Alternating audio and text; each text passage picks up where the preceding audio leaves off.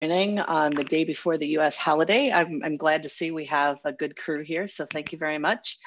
We are doing the group conversation for strategic marketing.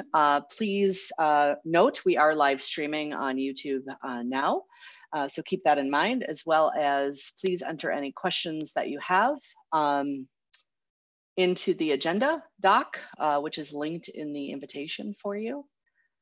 So we'll get going. William, can you present some slides that you're excited to share about? I can. Yeah, you know what, let me pop open the slides really fast. And let's see here. Before we do that, Tina, let's take some of the questions. Emily has a question. Emily, if you want to verbalize it. Yeah, happy to. I saw Tanuki Adventure on my Twitter feed. It looked really cool. I saw a mention of it just now in one of the slides, but do you want to talk more about what that was? Yes, I would love to talk more about what that was. It's very near and dear to my heart.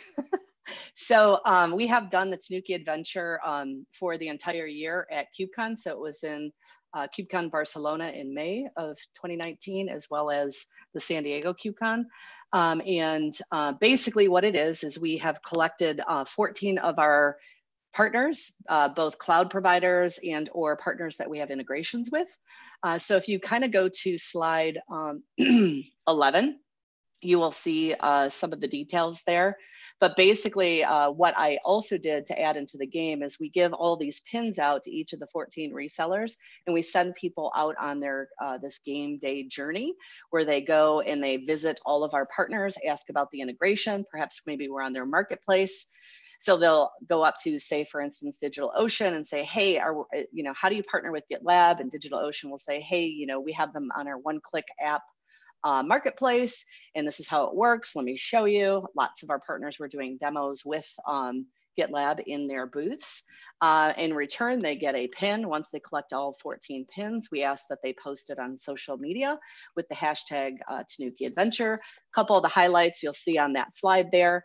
Some of the impressions. This is specifically the impressions and potential reach is for the hashtag only. This does not include the whole live event and all the tweeting that we did throughout the entire event on the @GitLab handle.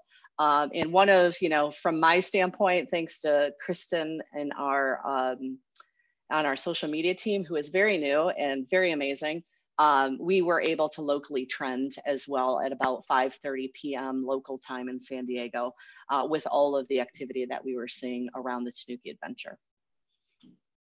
That's awesome. Sounds like a really good thing. And I saw how excited people were in the tweets that I saw. So.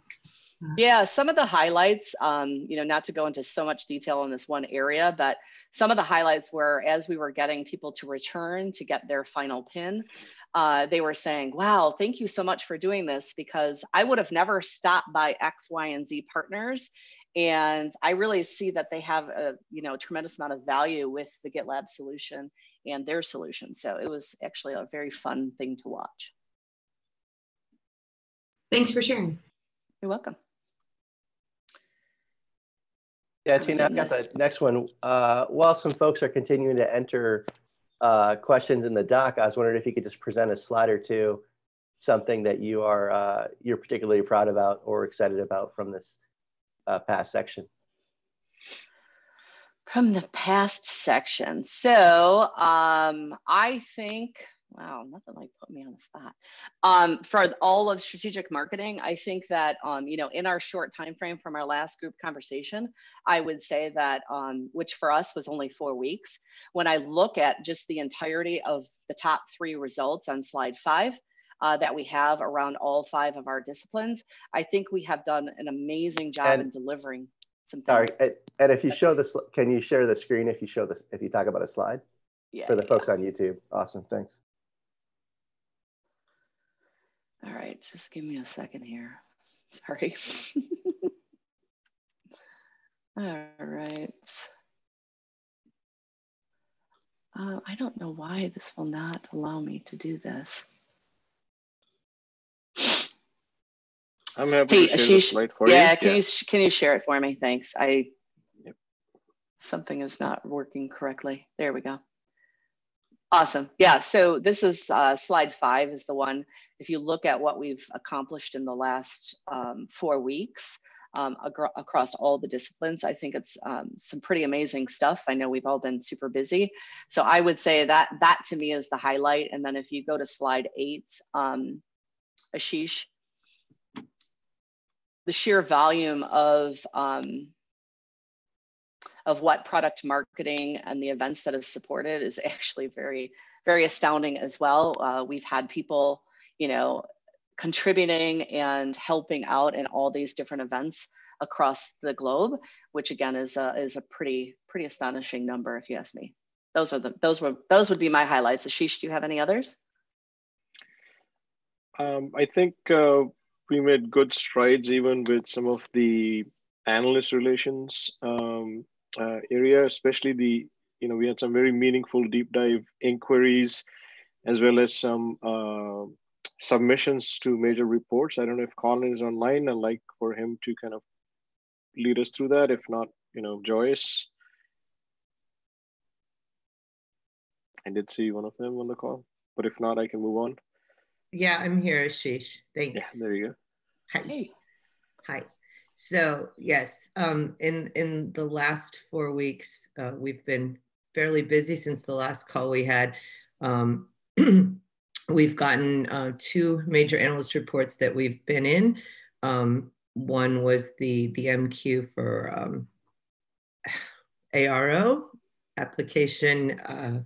I'm sorry, it's early in the morning. Release orchestration. Thank you so much. Are we streaming public? We are. If we are. Yes, we are, Dan, and I am aware of that. Okay, just making sure. Yeah, and we were also in the Forrester Wave for cloud CI tools, which is looking specifically at the SaaS markets and how CI tools are growing. We continue to have ongoing work with the analysts and continue to participate in their reports, and we look forward to talking about that in the future. We've also been attending a couple of the shows. We did the Gartner IT Symposiums, both in the US and EMEA, and getting ready to be in another Gartner show here shortly, and doing a lot of work around that. And before so we move on, one other thing I'll say is these areas that we're getting into, if you look at Cloud CI, that's in our core area, but focusing on the SaaS version of it, and certainly application release orchestration is also an area GitLab's been in for a while. But I think you're going to see over time that we're participating in areas that cover a greater part of the GitLab tool chain as we go forward.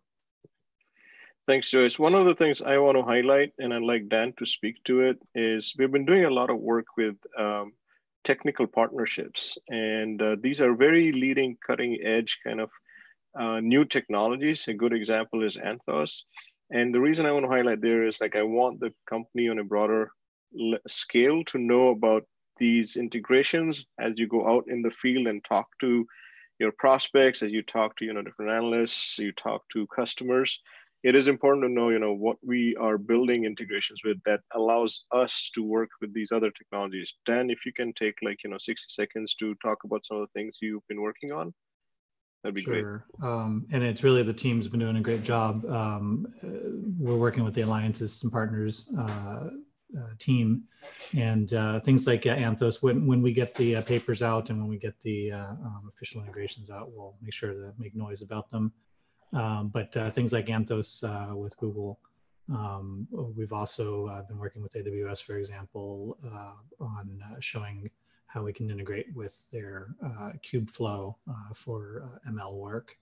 We've also been helping different partners along to work with GitLab itself so they can show what they have working with GitLab partners that were in the Tanuki Adventure, like Susie and others. So a lot of work around there. And then, as you can imagine, partnering with all of the big cloud providers as well to be able to show GitLab using their services and vice versa.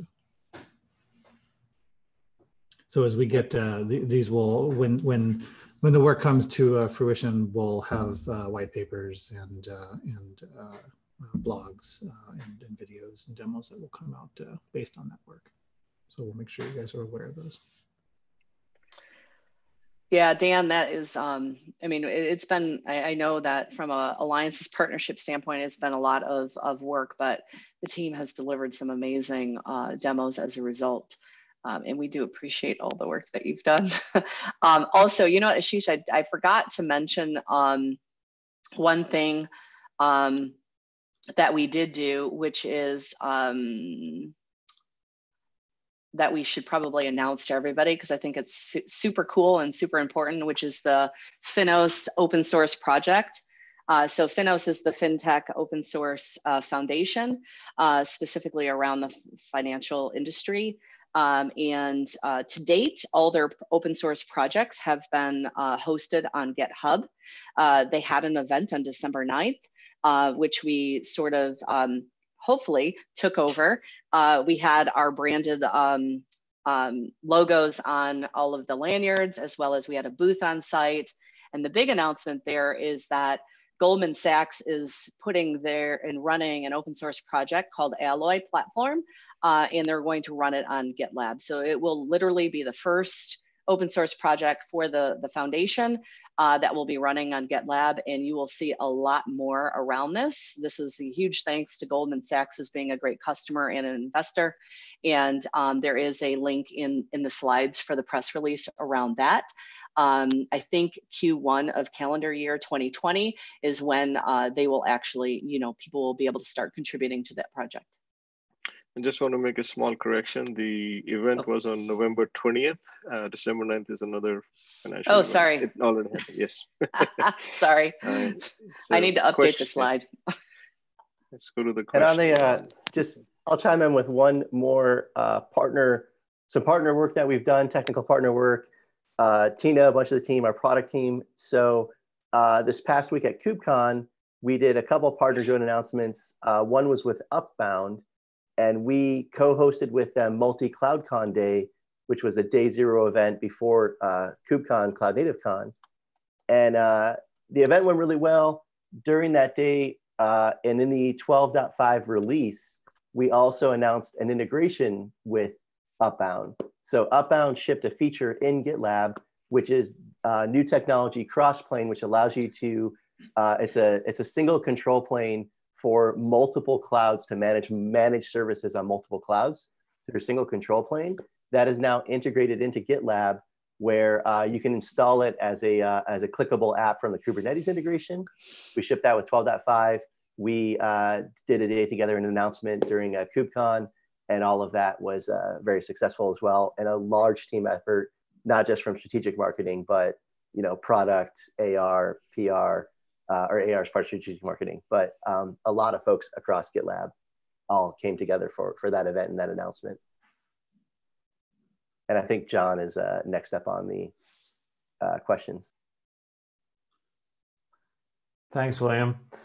Before I ask my question, I just wanted to say thank you to Joyce. She arranged a great call with a few analysts for me and Ray yesterday to discuss diversity in the community, and it was really insightful and also really inspiring. So thank you, Joyce, for setting that up. My question is around, it's that previous question, you guys were all talking about, the successes you've had recently. I'm curious, which of these kind of initiatives, whether it's, the work with analysts or, specific events perhaps, or gated content or kind of whatever it might be, are delivering the most results for your group that you're planning to kind of build on and replicate and invest more in 2020?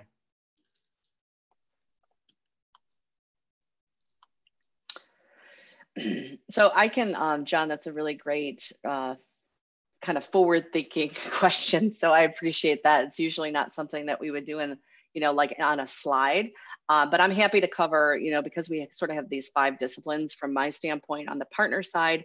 I think that we will continue to work very strongly and closely with all of our, sort of tier 1 or high priority partners, technology partners, including, AWS and Google. And, we've done a lot of lessons learned around what events regionally that the field team has been working and how well we've been executing at the corporate events like AWS reInvent and Google Next. We will continue that to hone in on, understanding sort of what are the strategic sponsorship levels that we should do from a cost, pipe perspective.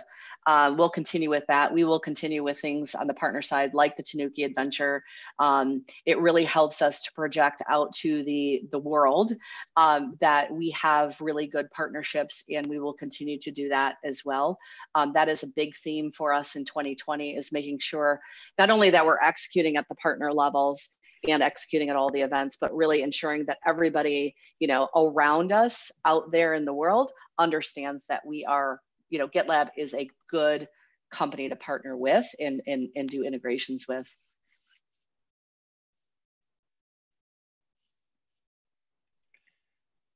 All right, I'll answer some of the other aspects of it. So we're also going to focus, like I think John mentioned here, John's on a cruise, so it's amazing that he's actually putting in an answer here. I'm kind of surprised.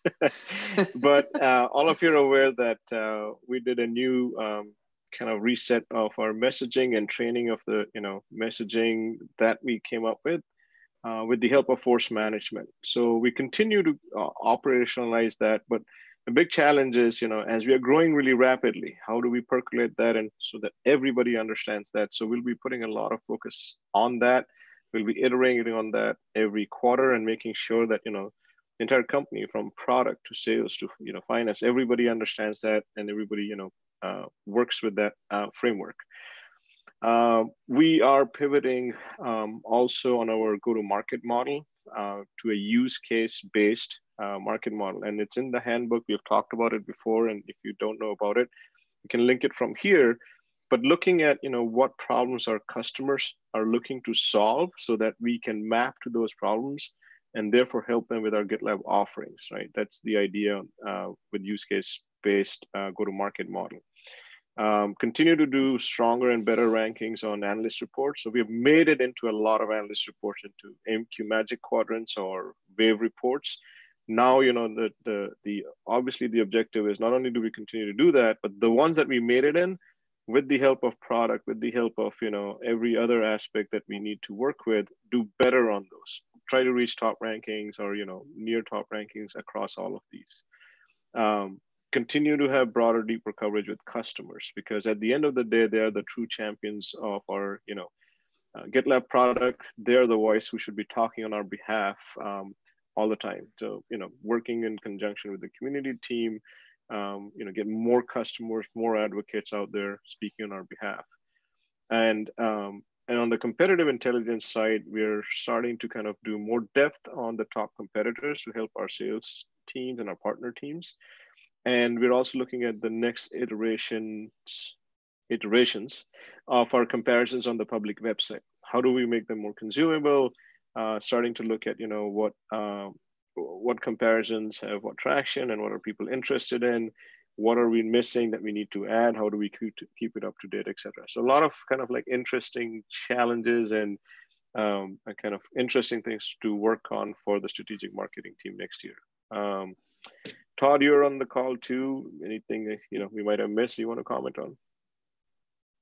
I don't have to comment. You guys have done a great job of sort of saying what you're up to. I wanted to hear from Mahesh, if possible, just to sort of get a sense for the improvements made on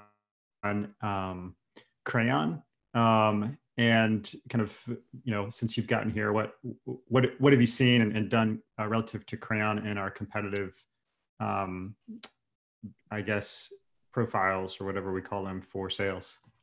Sure. Thanks, Todd. So as far as Crayon is concerned, the major improvement there we have done is we've a single source of truth, all the competitive information into Crayon. Previously, we had like some information in Crayon, some information in slides.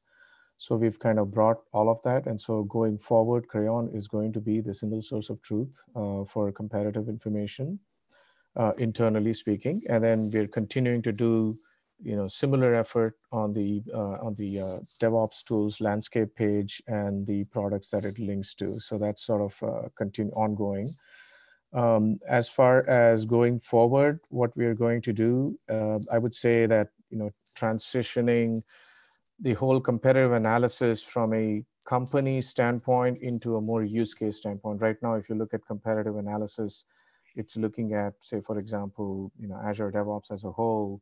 But the conversations that we are having with customers is really around CI or CI/CD, so on and so forth. So we are trying to make the competitive analysis and how we talk about GitLab capabilities, compare it with our competitors in a more use case friendly manner, so that our customers can actually consume it more easily, and our sales team also has an ability to make a very have better conversations, more focused conversations on that. So there's lots more information, to be added there.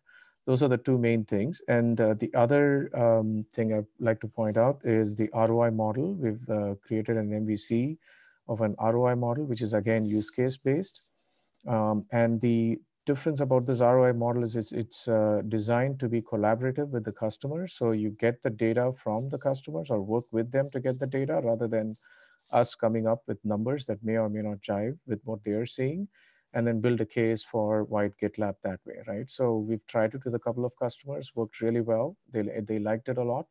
And we're starting to do that in a more broad-based basis here.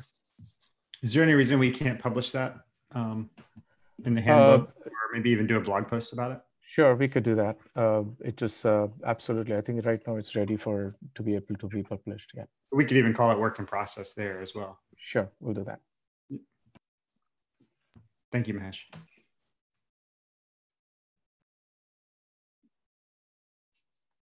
Looks like we have about 3 more minutes. We'll give ourselves 30 seconds for anyone to enter in any further questions that you may have.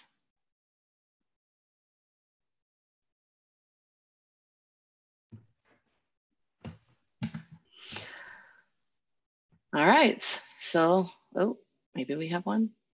I just want to say happy Thanksgiving. That's what I was going to say. You stole my thunder. And stay safe from all the storms, everybody. Yes, definitely. Definitely. So I think that is it. We will end. I wish everyone a very happy Thanksgiving if you're in the US, and we will see you on the next group conversation. And thank you, Tina, for hosting it. Marketing. Thanks. Bye-bye. Thank you. Bye-bye.